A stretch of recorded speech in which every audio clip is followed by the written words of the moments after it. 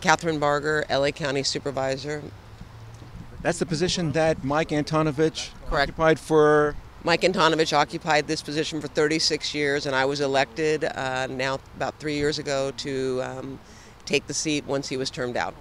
In Los Angeles, how is the power distributed between the mayor and the city council? Well, Los Angeles County, there are 5 supervisors, and we represent all 88 cities, of which LA City, albeit the largest, is one of the 88 cities. And the supervisors represent, LA Board of Supervisors is legislative, executive, and quasi-judicial, but we oversee all 88 cities. And we operate the health and welfare system in LA County, as well as child protection, and in the unincorporated areas, basic municipal services. Does the police department report to the mayor? The police department reports to the mayor. LA County Sheriff's Department reports to the sheriff, who's an elected as well. Okay. But all the funding that the sheriff receives comes through the LA County Board of Supervisors. Okay. Much to his dismay. I'm kidding. So here it is. It's a hot Sunday in the North Valley, Chatsworth. You came out and made an appearance here and made a statement. What's the significance of this North Valley with Granada Hills, a Jewish community center, shooting in the context of terrorism in Los Angeles?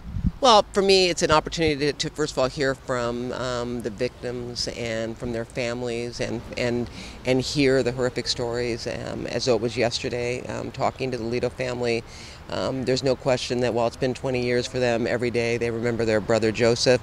But it's also for me about letting the community know that government alone cannot fix this.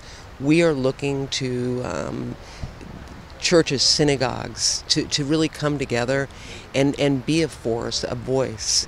Hate is not going to be tolerated. We can talk about gun violence, but gun control alone is not going to solve this problem.